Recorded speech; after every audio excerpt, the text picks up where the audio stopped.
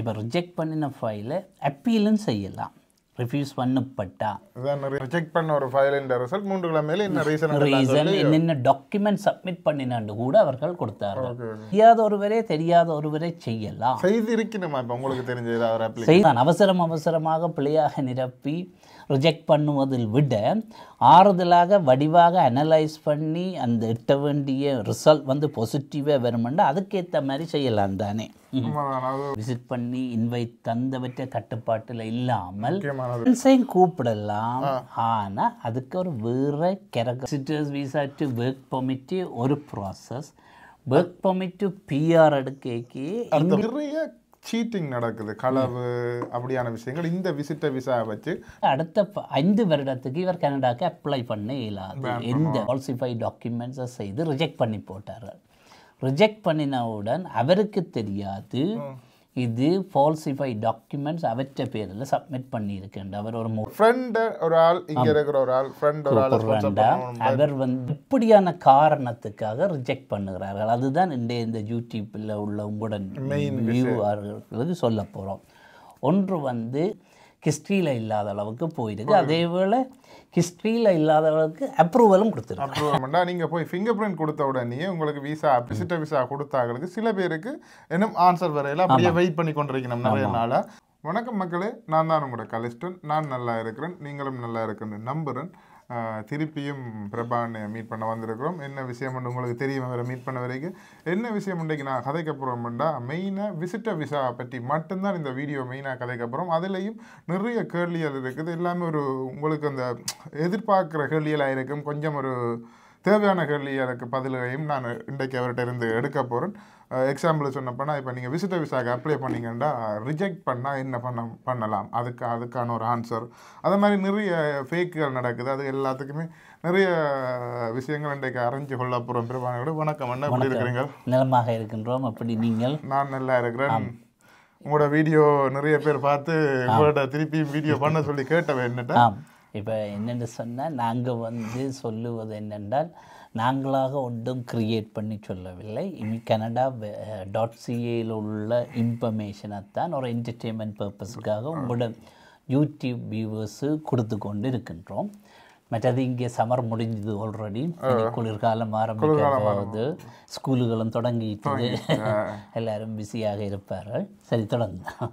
என்னென்னா இவர் இப்போ இன்றைக்கு நாங்கள் விசிட்டர் விசா பற்றி தான் கதைக்கப்புறம் விசிட்டர் விசா பற்றி என்ன நாங்கள் கேட்கப்படுறோம்னா எனக்கு என்ன ஒரு மெயினாக கேள்வி வருதுன்னா இப்போ விசிட்டர் விசா கொடுத்தாங்களுக்கு சில பேருக்கு இன்னும் ஆன்சர் வரையில அப்படியே வெயிட் பண்ணி கொண்டிருக்கணும் நிறைய நாளாக. சில ஆட்களுக்கு ரிஜெக்ட் பண்ணி வந்திருக்குது, ரீசன் தெரியாமல் இருக்குது. அந்த விஷயத்த முதலாவது கேள்வியாக நான் கேட்கணும். அதுக்கு என்ன உங்களோட இப்போ வந்து விசிட்டர்ஸ் விசா ப்ராசஸில் ஒரு டைம் லைன் இருக்குது. எப்படி என்று சொன்னால் விசிட்டர்ஸ் விசா போட்டவுடன் பயோமெட்ரிக் டெஸ்ட்டுக்கு வரும். பயோமெட்ரிக் வந்து எல்லாருக்கும் வரும். விசிட்டர்ஸ் விசா அப்ரூவ் பண்ணுறவர்களுக்கும் பயோமெட்ரிக் வரும். அதே வேளை விசிட்டர்ஸ் விசா ரிஜெக்ட் பண்ணுறவர்களுக்கும் வரும். இந்த விஷயம் நான் ஒரு கேள்வியாக வச்சிருந்தேன். இப்போ நீங்கள் சொல்கிறீங்க ஊரில் இப்போ நான் ஊரில் இருக்கிறார்கள் என்ன நினைக்கிறேன்னா நீங்கள் போய் ஃபிங்கர் பிரிண்ட் கொடுத்த உடனே உங்களுக்கு விசா அப்ரூவ் பண்ணிட்டேன்னு நினைக்கிறீங்க. அப்படியான விஷயம் இல்லை. அதை வேணுமென்று நாங்கள் விளக்கமாக சொல்ல போனால் பயோமெட்ரிக் வந்து அதாவது ஃபிங்கர் பிரிண்ட் கொடுப்பது என்பது அந்த அப்ளிகேஷன் ப்ராசஸில் ஒரு ஸ்டார்ட். முதல் அப்ளிகேஷன் போட்டவுடனே உங்களோட அப்ளிகேஷன் பெற்றுக்கொண்டோம் என்ற ஒரு இது வரும். அதன் பின் பயோமெட்ரிக் எல்லாருக்கும் வரும். அப்ளிகேஷன் போட்டு எல்லாருக்கும் பயோமெட்ரிக் அதாவது இந்த கையடையாளம் கொடுப்பது என்பது எல்லாருக்கும் வரும். ஆனால் அதை அப்ரூவ் பண்ணுறது இல்லை. அது கிடைச்சா போல விசா கிடைச்சது இல்லை. நிறைய பேர் அப்படி திங்க் பண்ணி வச்சுக்கணும். ஆமாம், அது எங்களையும் சிலர் கூட யூடியூப் வியூவர்ஸ் கால் பண்ணி கேட்டும் இருக்கணும். இப்படி பயோமெட்ரிக் கிடைச்சா விசா கிடைச்ச மாதிரி தானே என்று. அப்படி இல்லை, அதை திரும்ப திரும்ப சொல்கிறோம். பயோமெட்ரிக் என்று சொல்கிறது அவருடைய இந்த என்னென்னு சொல்கிறது குற்றங்களை பார்ப்பதற்கு ஒரு டெஸ்ட் பண்ணுற சிஸ்டம் தான் பயோமெட்ரிக். அது ஃபிங்கர் பிரிண்ட் டெஸ்ட்னு சொல்லுவாங்க. ஆமாம், அதைத்தான் அவர்கள் டெஸ்ட் பண்ணுவதற்கு கூப்பிடுவார்.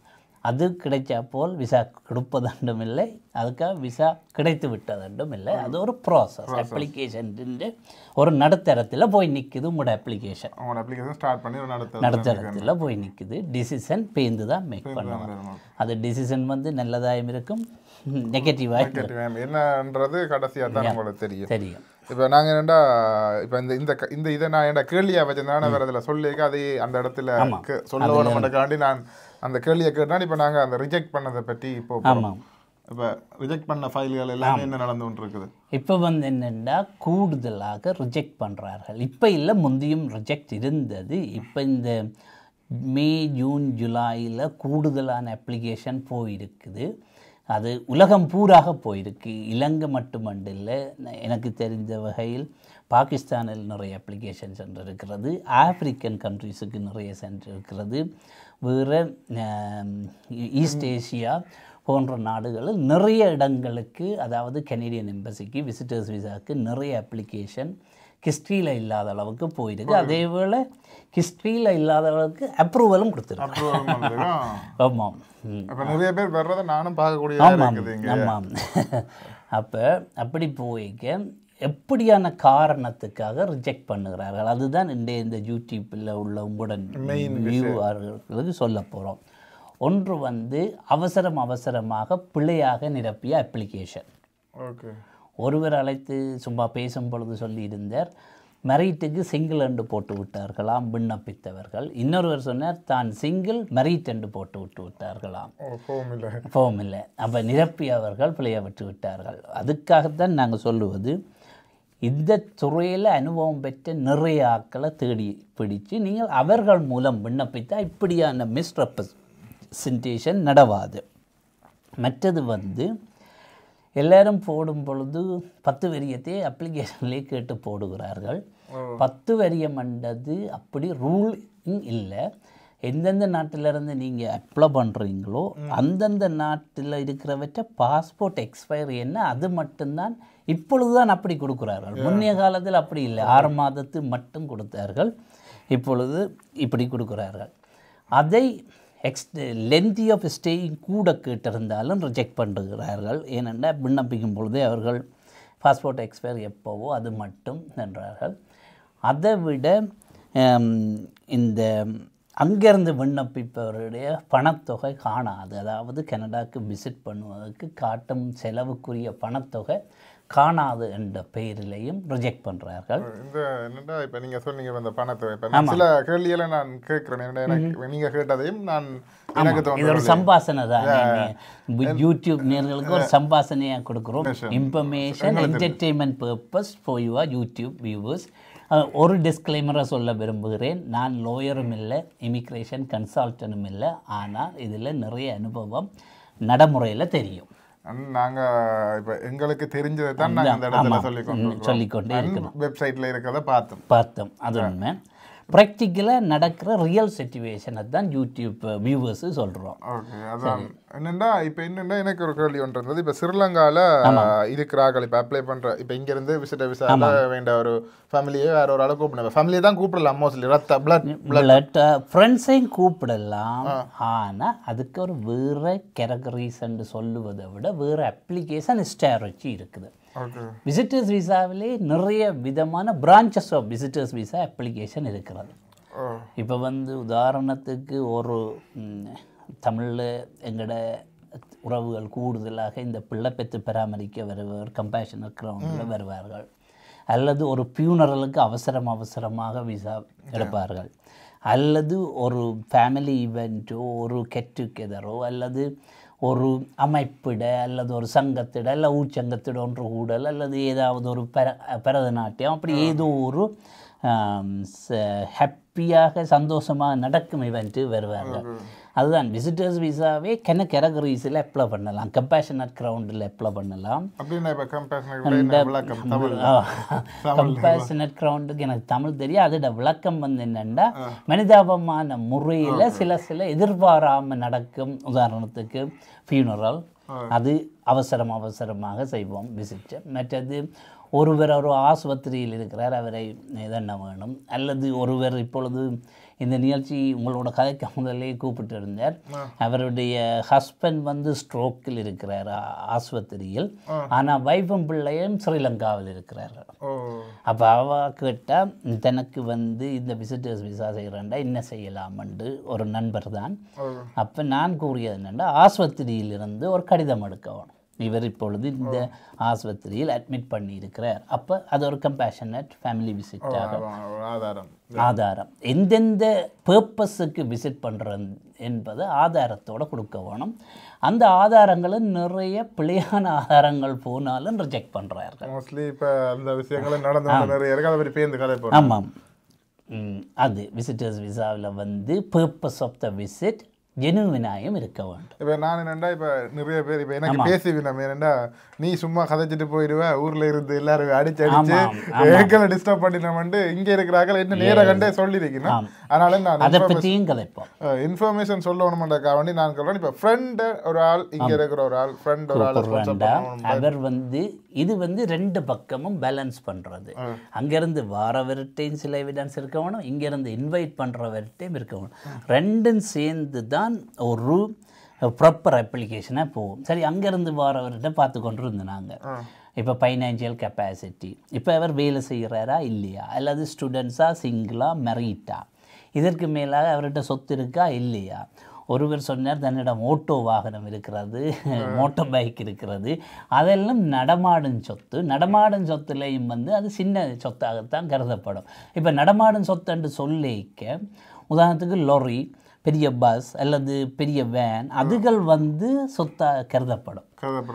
அந்த அப்ளிகேஷனில் அதுக்கு நாங்கள் ஃபேர் மார்க்கெட் வேல்யூ செய்து, அது சொல்கிறது வெஹிக்கிள் அப்ரைஸ் வேல்யூ செய்து, அது எவ்வளவுக்கு இக்குவலன்ஸ் இன் ஸ்ரீலங்கன் ருப்பியோ, எந்த நாட்டிலிருந்து கொங்கோவோ அல்லது பாகிஸ்தானோ இந்தியாவோ அந்த நாட்டில் எவ்வளவுக்கு கரன்சி அது வேல்யூ வருகிறது அந்த நடமாடும் சொத்து, அதை கனேடியனுக்கு கன்வெர்ட் பண்ண எவ்வளவு வேண்டும் ஒரு எஸ்டிமேட் போட்டு செய்கிறவ சிலர்.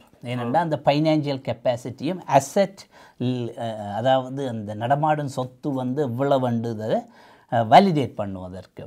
ஈவன் யாழ்ப்பாணத்திலேயோ எங்கேயோ இந்த இப்பொழுது வந்தெல்லாம் இந்த வீடுகளை மதிப்பீடு செய்வது பார்த்துருக்கிறேன். அந்த ரிப்போர்ட் எல்லாம் பார்க்கும்போது அழகாக கொடுத்துருக்கிறார்கள். அப்படின்னு சொன்னால் இந்த வீட்டினுடைய கரண்ட் மார்க்கெட் வேல்யூ எவ்வளவு, அது அங்கத்தை கரன்சியில் போடுங்க, அதை நாங்கள் கன்வெர்ட் பண்ணிங்க கனேடியன் எவ்வளவுக்கு வேல்யூ கொண்டு வரும். அது மற்றது லிக்விட் கேஷ் வந்து பார்ப்பார்கள். லிக்விட் கேஷ்ன்றது இவர்கள் இந்த விசிட் பண்ணும் பொழுது அவர்களுக்கு அந்த பணம் அங்கு இருக்கிறதா என்பது தான் அதில் பார்க்குறது. சிலவுக்கு என்ன விசிட் பண்ண போகிறவர் காசு இல்லாமல் விசிட் பண்ண இல்லாது, அதே வேளை அவர் விசிட் பண்ணுற முழுக்களையும் கனடாவில் இருக்கிறவர் பொருட்படுத்தாலும் கொடுக்க மாட்டார்கள். ஏனெண்டா விசிட் பண்ண போகிறவர்கிட்ட எதுவித காசும் இல்லை, ஆனால் கனடாவில் அவரை இன்வைட் பண்ணுவார் முழு காசையும் கொடுக்க போகிறேன்னு முன் வந்தாலும் நம்ப மாட்டார்கள். அதுதான். அப்போ அந்த அது நீங்கள் சிலோனுக்கும் கேட்டீங்கள், கனடாக்குன்னு சொல்லி இருக்குது. நண்பர்கள் செய்யலாம், தெரியாத ஒருவரை செய்யலாம். செய்திருக்கணும், ஆனால் ரிஜெக்ட் பண்ணியும் இருக்கு, அப்ரூவ் பண்ணியும் இருக்கு. ஏனென்றால் நம்பகத்தன்மையை அங்கே நிரூபிக்கல. அவர்கள் அந்த பிலீவ் பண்ணுறதுக்குரிய ஆதாரங்களை கொடுக்கல. கஷ்டம் அந்த அப்படி காட்டுவதை விட, அதாவது இன்வைட் பண்ணுவார் இங்கே கனடாவில் ஒரு லோயரை அணுகி இருக்க வேணும். அதே வேளை அங்கே இருந்து விண்ணப்பிப்பவரும் அங்கே ஒரு லோயர் மூலம் சர்டிஃபிகேட் டெக்ளரேஷன் 2 பக்கம் முடித்திருக்க வேணும்.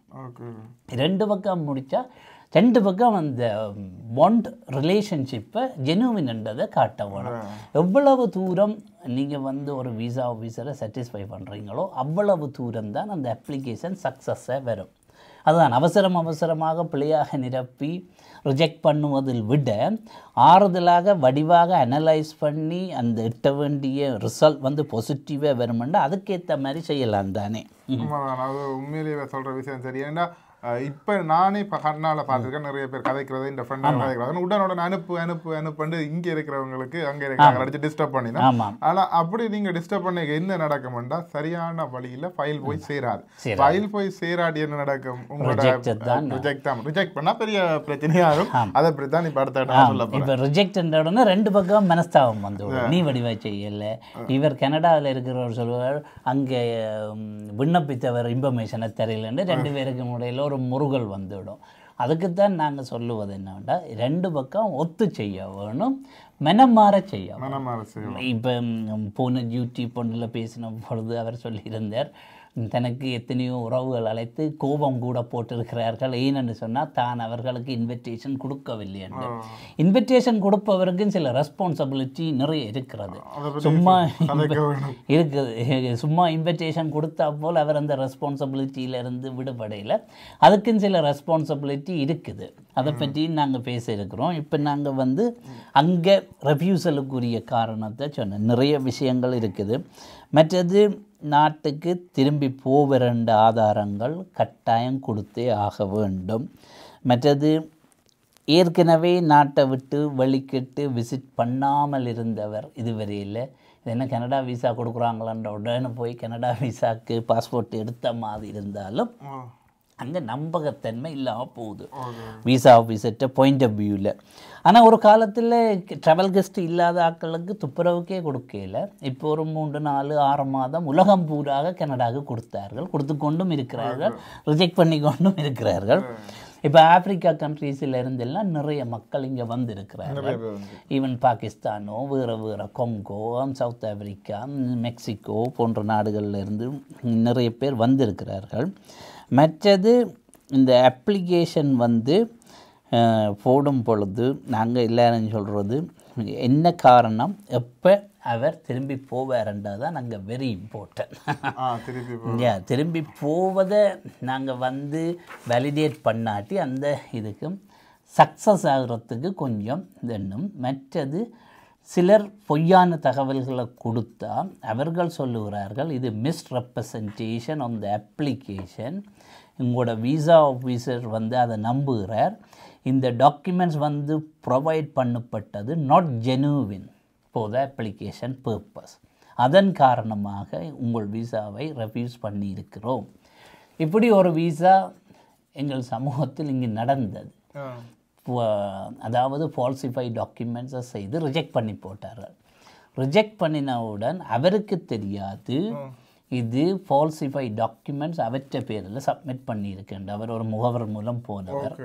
அதை அவர் சொல்லவில்லை. பின் இங்கு கனடாவில் உள்ள ஒரு சட்டத்தரணியை அவர் அணுகி அந்த சட்டத்தரணி மூலம் ஒரு கடிதத்தை இமிக்ரேஷனுக்கு அனுப்பியிருக்கிறார். தான் விண்ணப்பித்த விண்ணப்பத்துக்கு என்ன காரணத்துக்காக ரிஜெக்ட் பண்ணினீங்கள் என்று இங்கிருந்து ஒரு இமிக்ரேஷன் கன்சல்டனும் இங்கிருந்து ஒரு இமிக்ரேஷன் லோயரும் கடிதம் எழுதி கேட்டிருக்கிறார். கேட்டவுடன் அங்கு கட்டுக்கட்டாக வந்துச்சுது அவர்களுக்கு இன்ஃபர்மேஷன். வேணும்டா இங்கே இருக்கிறவர்கிட்ட தெரியாமல் ஒரு அப்ளிகேஷன் நடந்துருக்கீங்க. இல்லை அப்ளிகேஷன் ஒரு முகவர் மூலம் செய்து அந்த முகவர் மூலம் செய்தவின் அவருக்கு தெரியா என்னென்ன டாக்குமெண்ட்ஸ் கொடுத்தான்ட்டு. அப்ளிகண்ட்டுக்கு தெரியாது என்ன டாக்குமெண்ட் அப்ளிகண்ட்டுக்கான அவர் தான் சொல்லி செய்தது. அவர் என்ன சொன்னாரோ தெரியவில்லை. ஆனால் ரிஜெக்ட் பண்ணின ரீசன் மட்டும் தெரியும். ஃபால்சிஃபை டாக்குமெண்ட்ஸ் அங்கே போயிருப்பதன் காரணமாக ரிஜெக்ட் பண்ணியிருக்கிறோம்.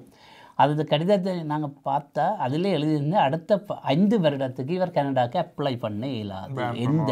எந்த அதைத்தான் நாங்கள் கூறுவது என்னவென்றால் சரியான லைசன்ஸ் உள்ள ஆட்கள் மூலம் அப்ளை பண்ணினா இப்படியான பிரச்சனைகள் வந்தாலும் அவர்களுக்கு அப்டேட் கொடுத்து கொண்டே இருப்பார்கள். ஒரு லோயரோ அல்லது ஒரு இமிக்ரேஷன் கன்சல்டன்ட் மூலம் நீங்கள் அப்ளை பண்ணினா லைசன்ஸ் உள்ள ஆட்கள் மூலம் அவர்களுக்கு அப்ளிகேஷன் போட்டவுடன் உங்களோட அப்ளிகேஷன் கிடைச்சிட்டு உங்களோட அப்ளிகேஷன் ப்ராசஸிங்கில் இருக்குது. மற்றது பயோமெட்ரிக்கு வாங்கள், பயோமெட்ரிக் முடிஞ்சுது, பயோமெட்ரிக் முடிஞ்சவுடன் உங்களோட டிசிஷனுக்காக ப்ராசஸிங்காக வெயிட் பண்ணி கொண்டு இருக்கின்றோம் என்று ஒரு தகுதி உள்ள லைசன்ஸ் உள்ள கன்சல்டன்ட் மூலம் போடும் பொழுது அந்த அப்டேட் வந்து கொண்டே இருக்கும். இந்த விஷயம் என்னென்னா இவர் சொல்கிறது ஒரு முக்கியமான விஷயம். இப்போ இப்போ நீங்கள் ஒரு லைசன்ஸ் உள்ள ஒரு ஆளா இந்த விசிட்டர் விசா நீங்கள் அப்ளை பண்ணிக்க பிடிக்கிறீங்களா இருந்தால் அவர் ஒரு உண்மையிலேயே லைசன்ஸ் உள்ள ஒரு ஆள் இமிகிரேஷனோட உதாரண ஆளாக இருந்தால் அவர் என்ன ரீசனுக்கு உங்களுக்கு ரிஜெக்ட் பண்ணணும் பார்க்கலாம், ப்ளஸ் என்னென்ன நடந்து கொண்டிருக்கின்ற பார்க்கலாம். அல்லது நீங்கள் இன்னொருவர் முகவரிடம் கொடுத்து அந்த முகவர் உங்களுக்கு ரீசன் தரையில அல்லது ரெவ்யூசல் லெட்டர் தரையில்லை என்று சொன்னால் இன்னொரு கனேடியன் லாயரையோ அல்லது ஒரு கனேடியன் லைசன்ஸ் இமிக்ரேஷன் கன்சல்டனையோ ஹயர் பண்ணி அவருக்கு ஆதரைசேஷன் கொடுத்து அவர் மூலம் அந்த எம்பசி எந்த நாட்டில் அப்ளை பண்ணினீங்க அந்த எம்பசியிடம் இன்கொயரி பண்ணலாம். இந்த விண்ணப்பத்துக்கு என்னென்ன டாக்குமெண்ட்ஸ் அனுப்பப்பட்டது, என்ன காரணத்துக்காக ரெவ்யூஸ் பண்ணப்பட்டது. சராசரி இப்போ இங்கே கனடாவில் இருந்து இலங்கைக்கு ஒருவர் ரிஜெக்ட் பண்ணியிருந்தால் எனக்கு தெரிஞ்ச ஒரு சட்டத்திறனி செக் பண்ணிய பொழுது 3 கிழமையில் முழு ரிசல்ட்டும் கொடுத்தார். ரிஜெக்ட் பண்ண ஒரு ஃபைலின் ரிசல்ட் 3 கிழமையில் என்ன ரீசன் என்னென்ன டாக்குமெண்ட் சப்மிட் பண்ணினான்னு கூட அவர்கள் கொடுத்தார்கள். அதுதான் இந்த விஷயம் உண்மையிலே எனக்கு உண்மையா தெரியும். ஏன்னா நானும் இப்படி ஒரு விஷயம் செய்து நானும் இதே மாதிரி முழு ஃபைலும் அந்த ஒரு ஃபைல் ஒரு நாள் எடுத்து அந்த எல்லா ஃபைலுமே அதுக்கு தான் நான் சொல்லுவது என்னவென்றால் லைசன்ஸ் உள்ள ஒரு ஆளோட இந்த விஷயத்தை செய்தால் உங்களுக்கு, அதாவது இந்த யூடியூப்பை கேட்டுக்கொண்டிருக்கும் வியூவர்ஸுக்கு ஈஸியாக இருக்குது. இப்போ வந்து கார் இல்லாமல் லைசன்ஸ் இல்லாமல் கார் ஓடலாம், பிடிபடிக்கு தான் பிரச்சனை. அதே மாதிரி தான் லைசன்ஸோட காரை ஓடிக்க அப்போ இப்போ போலீஸ்காரனும் யாரோ பிடிச்சா லைசன்ஸை காட்டினா அவர் ரீசனை சொல்லுவார், என்ன காரணத்துக்கு பிடித்தனாங்க கொண்டனாங்க. அதே மாதிரி தான் இதுக்கும் ஒரு லைசன்ஸ் உள்ள ஒரு ஆளோட இந்த விண்ணப்பத்தை செய்யிக்க அவரிடம் முழு ஆதாரங்களே ஒரு கஸ்டமராக போகும் நீங்கள் கேட்டுக்கொள்ளலாம். இதுதான் நாங்கள் சொல்கிறோம், இந்த உங்களோட யூடியூப் மூலம் ஒரு information education to the public entertainment பர்பஸாக கொடுத்து கொண்டு இருக்கின்றோம். அதுக்காக நான் லோயரும் இல்லை, இமிக்ரேஷன் கன்சல்டனும் இல்லை. ஆனால் இந்த துறையில் நடக்கிற இது சம்பந்தமாக நிறைய தெரியும் எனக்கு. ஏனென்று சொன்னால் நான் எங்கட நிறுவனம் மூலம் வேறு ஃபைனான்சியல் கன்சல்டிங் செய்கிறோம். இமிக்ரேஷன் சம்பந்தப்பட்ட ஃபைனான்சியல் கன்சல்டிங் செய்ய இப்படியான இமிக்ரேஷன் செய்யும் நிறைய லோயர் மேரோட தொடர்பு இருக்குது. அதேபோல் நிறைய இமிக்ரேஷன் கன்சல்டன்ட் மேரோட தொடர்புள்ளபடியாகத்தான் இதை நாங்கள் ஒரு என்டர்டெயின்மெண்ட் பர்பஸாக காய்ச்சி கொண்டு இருக்கிறோம். செக் பண்ணுவதற்கு நிறைய காரணம் இருக்குது. அதுதான் இப்போ வந்து ஒரு லைசன்ஸ் கன்சல்டன்ட் மூலம் ஒரு ரிஜெக்ட் பண்ணின விஷயத்தை எடுப்பதற்கும் ஒரு லைசன்ஸ் இல்லாத கன்சல்டன்ட் மூலம் விண்ணப்பித்ததுக்கு நிறைய வித்தியாசங்களை நீங்களே பார்த்துக்கொள்ளலாம் கேட்டுக்கொண்டிருக்கும் யூடியூப் வியூவர்ஸ். இப்போ வேறு நிறைய விஷயங்கள் சொல்லி இப்படி நீங்கள் பிள்ளையான டாக்குமெண்ட்ஸ் எல்லாம் கொடுக்க ரிஜெக்டும் ஆகிறதுக்கு சான்ஸ் இருக்குன்றதும், அடுத்து இப்போ ரிஜெக்ட் பண்ண ஃபைலை இன்னெண்டு எடுக்கலாமன்றதுக்கும் விளக்கம் சொல்லியிருப்பார். ஆமாம். மற்றது வந்து இப்போ ரிஜெக்ட் பண்ணின ஃபைலை அப்பீலும் செய்யலாம், ரிஃப்யூஸ் பண்ணப்பட்டா. அதான் நிறைய பேருக்கு தேவையான ஒரு விஷயம், அப்பீல் பண்ணுறதுக்கும் ஆப்ஷன் இருக்குது. ஆமாம், ரிஜெக்ட் பண்ணினதுக்கு இப்போ உங்களுக்கு சில வேளையில் நீங்கள் உங்களிடம் இருக்கும் எல்லா டாக்குமெண்ட்ஸையும் கொடுத்துருவீர்கள். சில வேளை அது முழுக்கெல்லாம் விசா ஆஃபீஸுக்கு போய் சேர்ந்துடாது. அப்போ அவர்கள் என்ன மெரிட்டில் ரிஜெக்ட் பண்ணினார்களோ அந்த மெரிட்டில் உங்கள்கிட்ட கூடுதலான ஆதாரங்கள் இருந்தால் அதை வச்சு நீங்கள் 30 டேஸுக்குள்ள அப்பீல் பண்ணலாம். 30 டேஸ் முடிஞ்சாலும் செய்யலாம். அது ஒரு இந்த துறையில் அனுபவம் உள்ள ஒருவரை நீங்கள் நாட வேணும். அவர்களிடம் சில நுணுக்கங்கள் இருக்கும். அவர்கள் அதுக்குரிய ரீசனிங்கை பயன் பண்ணி, இமிக்ரேஷன் லோவில் நிறைய விஷயங்கள் ஆழமாக இருக்கும். அப்போ அதில் என்னென்ன இருக்குதுன்னு சொல்லி அல்லது இப்போ ரெவ்யூஸ் பண்ணப்பட்ட அப்பீல் ரைட்ஸ் ஒன்று இருக்குது. அதில் 3 வழியில் செய்யலாம். ஒரு விசிட்டர்ஸ் விசா ரிஜெக்ட் பண்ணினா ஒன்று அப்பீல் செய்யலாம் ரிவ்யூஸில். அதை செய்யக்க வந்து இமிக்ரேஷன் லோயரோ அல்லது ஒரு இமிக்ரேஷன், அதாவது ஃபெடரலி ரெகுலேட்டட் இமிக்ரேஷன் லோயர் மூலம் அப்பீல் செய்யலாம். கோர்ட்டுக்கு கொண்டு போய் இந்த விசா ஆஃபீஸர்கிட்ட டிசிஷன் வந்து ரோங்காக இருந்தேன்னு சொல்லி ஃபெடரல் கோர்ட் ஆஃப் கனடாவுக்கு ஜுடிஷியல் ரிவ்யூ ப்ராசஸ் போட்டு அப்பீல் செய்யலாம். இது முதலாவது வழி. இப்போ ரெண்டாவது வழி வந்து ஏதாவது அப்ளிகேஷனில் வந்து ஒரு ரிஃப்யூசல் இருந்தால் அதில் வந்து இம்பார்ட்டண்ட் டாக்குமெண்ட்ஸை நீங்கள் சப்போர்ட் பண்ணி போட்டிருந்தாலும் அந்த அப்ளிகேஷன் ப்ராசஸ் நான் சொன்னேன் தானே, அதுக்குள்ள அவையாலும் சில நேரம் பிளவிடலாம் அல்லது மாறி இருக்கலாம் அல்லது அதில் வந்து ஏதாவது ரீசன் வந்து கொடுத்திருந்தாலும் அவர் அதை அவாய்ட் பண்ணி இருக்கலாம்.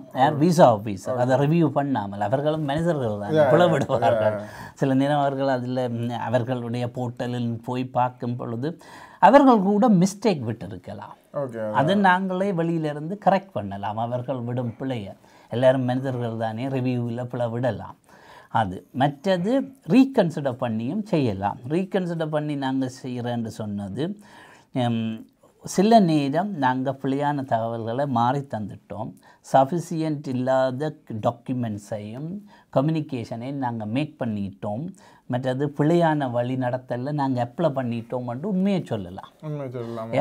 நாங்கள் தகுந்த ஒரு ஆளுகிட்ட போகையில் ஒரு பிழையான வழிகாட்டல் மூலம் அப்ளை பண்ணிட்டோம், எங்களை மன்னிச்சு கொள்ளுங்கோ, ஆனால் நாங்கள் திரும்ப இதை ரீகன்சிடர் பண்ணி நாங்கள் விட்ட பிள்ளைய அப்ளிகேஷனில் தமிழில் சொல்ல போனால் சத்திய கடதாசி முடிச்சு கூட செய்யலாம். விட்ட பிள்ளையை அக்செப்ட் பண்ண வேணும். பண்ணி அதுக்கு ஒரு சத்திய கடதாசி முடித்து அப்ளை பண்ணினா அவர்கள் திரும்ப எடுத்து பார்ப்பதற்கு சந்தர்ப்பம் இருக்கிறது. அதாவது ரியாலிட்டியான ஒரு ரீசன்கள் தான் அவைகள்ட்ட இருக்கு. ஆமாம். இப்போ உதாரணத்துக்கு சில வேளை அந்த ஃபிக்ஸட் டிபாசிட்டில் இருந்திருக்கும், அதை அவர் கொஞ்சம் காசு உள்ளதை காட்டியிருக்கலாம். சில வேளை விண்ணப்பித்த மோர் வந்து அதை அப்லோட் பண்ணாமல் இருந்திருக்கலாம். அப்படி ஏதாவது ஒரு ரீசன், ஒவ்வொருத்தருக்கும் ஒவ்வொரு சர்க்கம்ஸ்டான்சஸ் இருக்குது. சிச்சுவேஷன் கம்ஸ் ப்ரூவ் பண்ணிக்க அது பண்ணலாம். மாறி நடக்கிற கூட அப்படி பண்ணியிருந்தா இப்படி பண்ணலாம். அதை விட நீங்கள் ஒன்று சொன்னீங்க, இதில் முதலாவது 30 டேஸுக்குள்ளே ரீஅப்பிள் பண்ண வேணும், அல்லாட்டியும் பண்ணலாம். கொஞ்சம் கஷ்டம்னு சொல்லல, அதுக்குரிய நுணுக்கம் அறிந்த லோயர் மேரோட நீங்கள் வேலை செய்ய வேணும். இப்போ வந்து எல்லா லோயர்ஸும் இதில் சூப்பர் ஸ்டார்ன்னு இல்லை. Every lawyers not created to equal. இந்த துறையில் நிறைய செய்து அனுபவம் உள்ள ஒரு ஆளை நாடேக்க அது ஈஸியாக இருக்கும். அவர்கள் சில லாயர்ஸ் வந்து இமிக்ரேஷன் அப்பீல் செய்வதிலேயே நல்ல வின்னர்களாக இருப்பார்கள். சில லாயர்ஸ் வந்து அப்ளிகேஷன் போடுவதில் நல்ல கட்டிக்காரர்களாக இருப்பார்கள். அப்படி யாரென்று நீங்களே தேடி பிடித்து செய்யலாம். இப்போ எல்லாத்துலேயும் ஒவ்வொரு சட்டங்களில் உள்ள நுணுக்கங்களை தேடி பார்த்து செய்பவர்கள் தான் சிறந்த ட்ரை பண்ணலாம். உண்மையிலேயே ரிஜெக்ட் பண்ணாலும் ட்ரை பண்ணுறதுக்கு நிறைய சான்ஸ் இருக்குது. இப்போ இல்லையண்டு இல்லை, அவர்களே கடைசி வசனத்தில் எழுதியிருக்கிறார்கள், இந்த காரணத்துக்காக நாங்கள் உங்களோட அப்ளிகேஷனை ரிவ்யூஸ் பண்ணி இருக்கிறோம், ஆனால் உங்களுக்கு சான்ஸே தாரோம் உங்களிடம் இருந்தாண்டு அது கடைசி வசனத்திலே இருக்கும், பார்த்தா தெரியும். அதுதான் என்னென்னா உண்மையிலேயே ஒரு நிறைய நல்ல ஒரு விளக்கங்கள் ரிஜெக்ட் பண்ணுறத பற்றி கதைச்சிருப்போம். இதுக்கு பிறகு இன்னொரு முக்கியமான ஒரு விஷயம் என்னென்னா, நிறைய சீட்டிங் நடக்குது, களவு அப்படியான விஷயங்கள் இந்த விசிட்டர் விசா வச்சு நடக்குது. ஈவன் இந்த வீடியோ போட்ட இடத்துலையும் கமெண்ட்டில் நிறைய பேர் போட்டிருக்கணும், இப்படி சின்னாக்களை டார்கெட் பண்ணி காசுகள் நிறைய கேட்டு விசிட்டர் விசாவுக்கு குடிக்கணுமென்றெல்லாம் சொல்லி, நம்ம விசிட்டர் விசாவுக்கு எவ்வளவு செலவாகுது அண்ட் என்னென்ன அந்த களவு நடக்குன்றது சில விஷயங்களை நாங்கள் சொல்கிறோம். இதில் எல்லாத்தையும் நாங்கள் கதைக்க இல்லாது எங்களால் தெரிஞ்ச ஒரு சில விஷயங்கள் சமூகத்தில் நடக்கிறதே ஒரு இன்ஃபர்மேஷன். இங்கே வந்து நிறைய பேர் கஷ்டப்படினோம். எக்ஸாம்பிளுக்கு உண்மையிலே ஓப்பனாக ஒரு கதை சொல்கிறேன். ஒரு ஆள் ஒரு ஆள் விசிட்டர் விசாவில் வந்தவா, நார்மலாக விசிட்டர் விசாண்டா டிக்கெட் காசும் ப்ளஸ் அப்ளிகேஷன் ஃபீயும் தான் முடியும். ஆனால் அவங்க சொல்கிற அமௌண்ட்டை கேட்டால் எங்களுக்கு தலை சுற்றுற அளவுக்கு சொல்கிறாங்க. இப்போ வந்து என்னென்னா, விசிட்டர்ஸ் விசாவில் வந்து பெரிய செலவு இல்லை. ஆகக்கூடியது ஒரு முகவரோ ஒரு ஏஜென்சியோ அல்லது ஒரு கன்சல்டனோ ஒரு லோயர் மூலம் செய்ய போனால் ஒவ்வொரு லோயர்ஸ் தங்களுக்கு ஏற்ற மாதிரி ஒரு ஃபீயை வச்சிருப்பினோம். அதுக்காக 30,000 40,000 20,000 10,000 5,000 கூட ஒரு ப்ராசஸிங் செய்ய. இப்போ இமிக்ரேஷன் கவர்மெண்ட் ஆஃப் கனடா வந்து இதை ப்ராசஸ் பண்ண $195 தான் கேட்குது. $195 மட்டும்தான் கேட்குது கவர்மெண்ட் ஆஃப் கனடா இதை ப்ராசஸ் பண்ண. ஆனால் இதை செய்யும் நிறுவனங்கள் தங்களுக்கு ஏற்ற மாதிரி தங்களோட பட்ஜெட்டுக்கு ஏற்ற மாதிரி தங்களோட ப்ராசஸிங் ஃபீயை வச்சிருக்கணும். அவே தனிப்பட்ட வியாபாரம். ஆனால் அதுலேயும் ஒரு ஃபேர்னஸ் இருக்க வேணும். அதுக்காக 10,000 15,000 20,000 என்பது ஒரு 5,000 கூடி கொஞ்சம் கூடத்தான். 5,000 சரியான கூடத்தான். ஒரு 3,000 கனேடியன் அவரேஜ் விசிட்டர்ஸ் விசாக்கு நீங்கள் எந்த நாட்டில் இருந்து போட்டாலும் அதை தாண்டாது. ஏனென்றால் அவர்களுக்கும் செலவு இருக்கும். ஒரு செக்ரட்டரியை வச்சிருப்பார்கள், இன்டர்நேஷ்னல் போர்டு, இன்டர்நேஷ்னல் ஃபேக்ஸ் பண்ண வேண்டியிருக்கும். இமெயில் அது இது அட்மினிஸ்ட்ரேட்டிவ் ப்ராசஸ், 2 பக்கம் எடுத்து அப்ளிகேஷன் அனலைஸ் பண்ண வேணும். அங்கே உள்ள நேர வித்தியாசம் இங்கே உள்ள.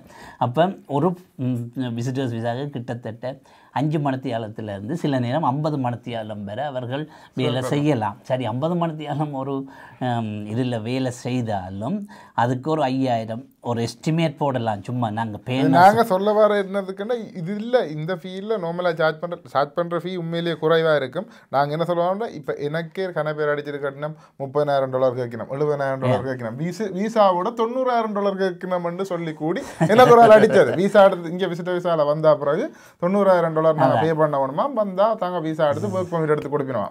அதெல்லாம் பொய்யன்றதுக்காக வேண்டி தான் இந்த ஒரு மேக்ஸிமம் அமௌண்ட் சொல்கிறோம். என்ன விசிட்டர்ஸ் விசாவிலிருந்து ஒர்க் பர்மிட்ன்றது ஒரு லாங்குவேஜ் கட்டாயம் தேவை. இந்த நாட்டு 2 லாங்குவேஜ், ஒன்று வந்து ஆங்கிலம், மற்றது ஃப்ரெஞ்சு.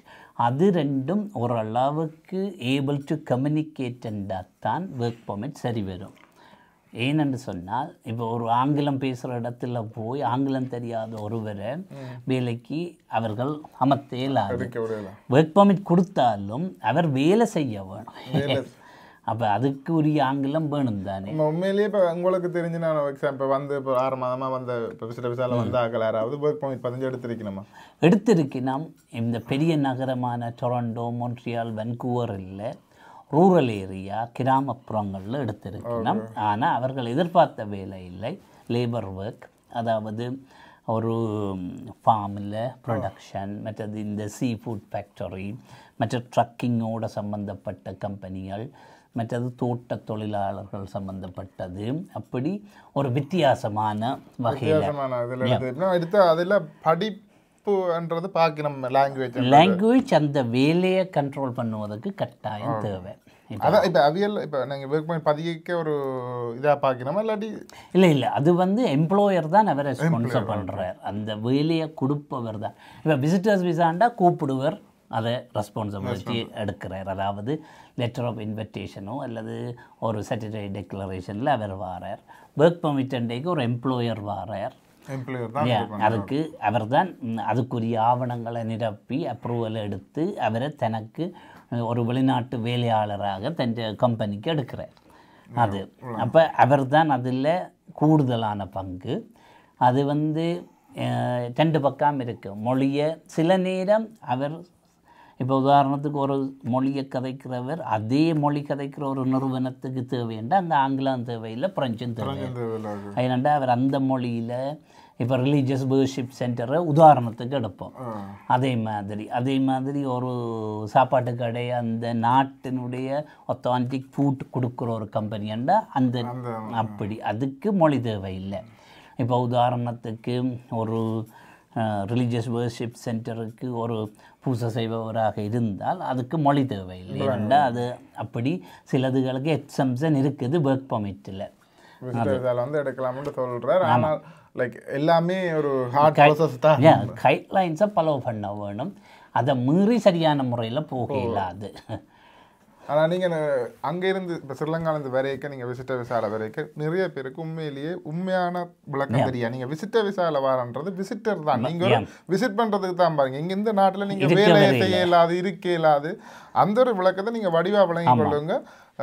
நீங்கள் நான் ரெசிடென்ட் ஆஃப் கனடா, ஆனால் நீங்கள் நான் ரெசிடென்ட் பேங்க் அக்கௌண்ட் திறக்கலாம். அதாவது இங்கே இருக்கிற ஃபாரினர்ஸ் வந்து நான் ரெசிடென்ட் பேங்க் அக்கௌண்ட் திறக்கலாம். ஏன் நாங்கள் இங்கே இருந்து கொண்டு அங்கே இலங்கையில் நான் ரெசிடென்ட் இந்த விஷயம் நான் மெயினாக இந்த இடத்துல கேட்க வேண்டிய கேள்வியாக வச்சிருந்தேன். இங்கே நீங்கள் வந்தீங்கன்னா பேங்க் அக்கௌண்ட் திறக்கலாம், லைசன்ஸ் எடுக்கலாம், எங்கேயும் யாரும் என்னவும் செய்யலாம். நான் ரெசிடென்ட் அதிൻ്റെ விளக்கம் இப்போ வேறு சொல்கிறேன். இப்போ பேங்க் அக்கௌண்ட் வந்து நான் ரெசிடென்ட் பேங்க் அக்கௌண்ட் திறக்கலாம். நீங்கள் ஸ்ரீலங்காவோ எங்கேயோ இருந்து வந்தாலும் இந்த நாட்டில் நான் ரெசிடென்ட் பேங்க் அக்கௌண்ட் திறக்கலாம். சர்வீஸ் சார்ஜ் இங்கே $5 $5 உங்களுக்கு $10 சர்வீஸ் சார்ஜ் கூட. அதேமாதிரி இங்கே இருக்கிற நாங்களும் இலங்கையோ வேறு நாட்டிலையோ நான் ரெசிடென்ட் பேங்க் அக்கௌண்ட் திறக்கலாம். அது வந்து கனேடியன் பெர்மனன்ட் ரெசிடென்ட்டுக்குரியது இல்லை. அங்கேருந்து வாராக்கள் ஏமாறக்கூடாது முக்கியமான விஷயம் எங்களுக்கு தேவை. மெயின் அதுக்கு ஏதாவது உங்களுக்கு தெரிஞ்ச அளவு எனக்கும் தெரிஞ்சதை நானும் இப்போ வந்து என்னென்னா விசிட்டர்ஸ் வீசா வந்து நீங்கள் விசிட் பண்ணி டெம்ப்ரரி பெர்மிட் தான், அது பெர்மனன்ட் இல்லை, 10 வரியாகவும் இல்லை, 10 வரியம் என்று சொல்லுவது அந்த பாஸ்போர்ட் எக்ஸ்பயரி என்னவோ அது மட்டும் மல்டிபிள் என்ட்ரி தான் கொடுக்குறார்கள். நீங்கள் 10 வரியதுக்கு திரும்ப திரும்ப வந்து போகலாம். ஆனால் 6 month from the arrival டேட்டிலேருந்து 6 month. ஆனால் உள்ளுக்கு இருந்து கொண்டு எக்ஸ்டென்ஷன் செய்யலாம். அதுக்கு தகுந்த ஆதாரம் காட்ட வேணும். என்ன பர்பஸுக்காக நீங்கள் நீங்கள் அந்த பர்பஸ் என்ன நிறைவேறையில் தனக்கு என்ன தேவை என்ற ஆதாரத்தை காட்டினா அப்ளை பண்ணலாம். உள்ளுக்கு இருந்து கொண்டும் விசிட்டர்ஸ் விசா எக்ஸ்டென்ஷன் செய்யலாம். செய்தால் சிலருக்கு ரெஃப்யூஸ் பண்ணியதும் இருக்குது, அப்ரூவ் பண்ணினதும் இருக்குது. அப்போ ஒருவர் நினைக்கலாம் எனக்கு 10 வரி தந்தவை பேந்தேன் நான் அந்த 6 மாதம் முடிய இதெல்லாம் வேணும்ன்றதை விட அதை இப்போ என்னென்று சொல்லி நம்ம அங்கே இருக்கிற சில ஆட்கள் சில விதமான காசுகளுக்காக வேண்டி பண்ணுறவை என்ன பண்ணினோம்னா விசிட்டர் விசாவை ட்ரை பண்ணி ஏதோ ஒரு விதத்தில் எடுத்து கொடுத்துட்டு என்ன சொன்னோம்னா வந்த உடனே சிட்டிசன் கூட எடுக்கலாம்ட்டு எல்லாம் சொல்லிடலாம். அப்படியெல்லாம் இல்லை இங்கே அதெல்லாம் கொஞ்சம் அப்படி ரூலிங் இல்லை. இப்போ visitors visa to work permit ஒரு process, work permit to PR எடுக்க இங்கிலீஷ் டெஸ்ட் கேட்குறார்கள்.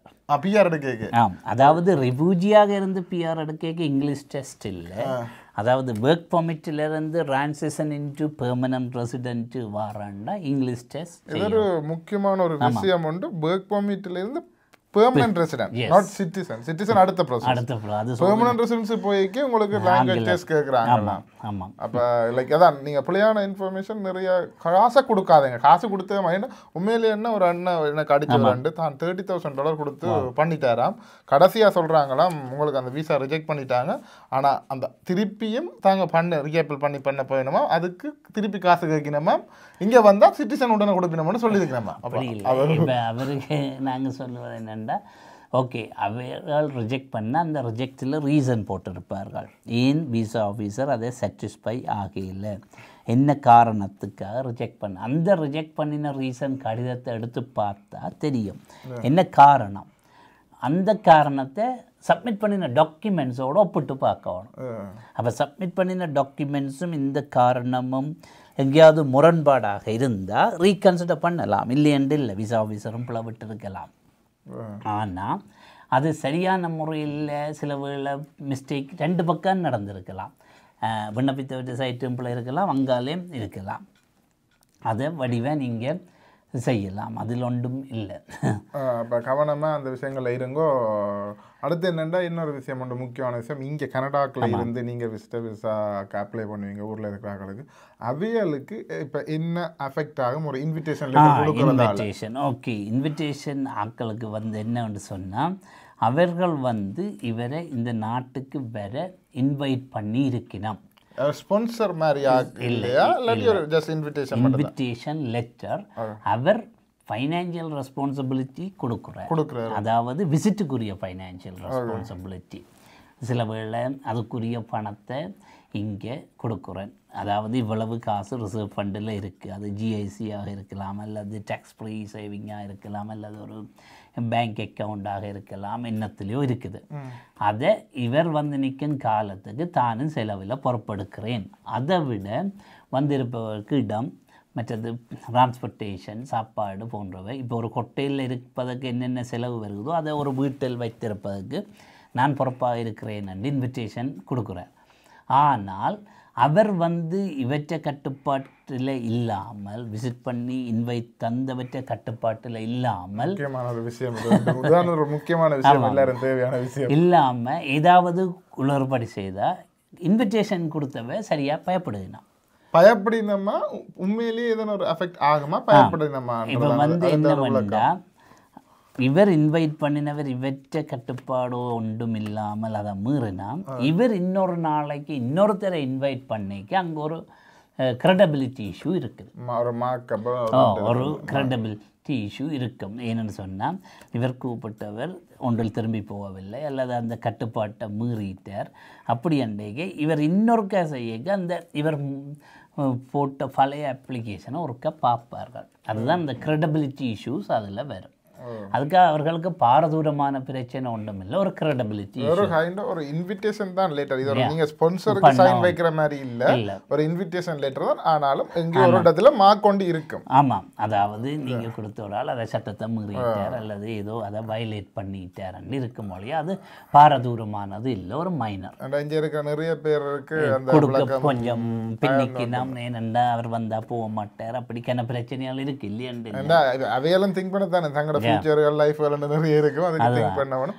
இங்க வரைக்க சில பேருக்கு இப்ப ஏர்போர்ட்ல வரைக்க ஏர்போர்ட்ல பொறுப்பு கண்டு வந்து சைன் வச்சு சில பேர் எடுக்க சொல்றாங்க. அது என்ன காரணம் என்று சொன்னா, அவர் கொடுத்த அப்ளிகேஷனை அரைவலில் வந்து சில டைம் நிற்கிற Canada border servicing agency staff வந்து சில டைம் புள்ள தரோவை வெரிஃபை பண்ணுகிறார். அது நிற்பவரை பொறுத்தது அரைவலில். இப்படி பார்க்கலாம், 2 கிழமை ஃபங்க்ஷனுக்கு 7 மாத 6 மாத டிக்கெட் ஏன் போட்டீர்கள்னு கேட்கலாம். அல்லது கடிதம் கொடுத்தவர்களுக்கு இன்விடேஷன் கொடுத்தவர்களுக்கு அரைவலில் இருந்து ஃபோன் கால் வரலாம், நீங்கள் தான் இவரை இன்வைட் பண்ணினீங்கள், நீங்கள் வந்து இவரை கூட்டிக் கொண்டு போவீர்களா என்று. அல்லது கொடுத்த நிறுவனங்களோ அல்லது அந்த அழைப்பு விட்ட சங்கமோ அல்லது ஏதோ இவன் நடத்துவதோ ஏதோ என்னவோ ஒரு காரணத்தை காட்டினா அவர்களுக்கு கூட ஃபோன் கால் போகிறது. அதாவது நீங்கள் இவரை கூப்பிடுவதற்கு இப்படி ஒரு கடிதம் கொடுத்தீர்களா. இதெல்லாம் ஒரு ரேண்டம் நடக்கிற விஷயம், எல்லாருக்கும் நடக்குமென்று ஒரு ரேண்டம் ரிவ்யூவில் நடந்து கொண்டு இருக்கு. சிலருக்கு வந்து இப்போ சிலர் நினைக்கிறோம் என்னென்னா, விசா ஆஃபீஸில் நாங்கள் கொடுத்தது இங்கே அரைவலில் வராதுன்ட்டு. முழு இன்ஃபர்மேஷனும் அவர்களுக்கு அக்சஸில் இருக்கும். இப்போ உதாரணத்துக்கு ஒருவர் ஒரு ஃபியூனரலுக்கு அவருக்கு ஃபியூனரல் டைம் கிடைக்கவில்லை, ஆனால் ஃபியூனரல் முடிந்த பின் தான் அவர் விசா கிடைத்தது. ஆனால் விசா ஆஃபீஸர்ஸ் கொடுத்ததில் பிழை இல்லை. இங்கு வரும்பொழுது கேட்டார்கள், நீர் தானே ஃபியூனரல் விண்ணப்பித்தீர், ஃபியூனரல் 3 கிழமையாக விட்டு நீரே நிற்ப வருகிறீர் என்று. அப்போ அதுக்கு அவர் சொன்னது என்னவென்றால், ஃபியூனரல் முடிந்தது, சைவ முறைப்படி சில இதுகள் செய்வது இருக்கிறது, அதற்குத்தான் நான் 1 மாதத்துக்கு வரேன். அங்கே அந்த வேலிடேட்டான ரீசன் சரியாக இருக்கிறது, நம்பிக்கையாக. அப்படி அவர்களும் வடிவை பார்ப்பார்கள்.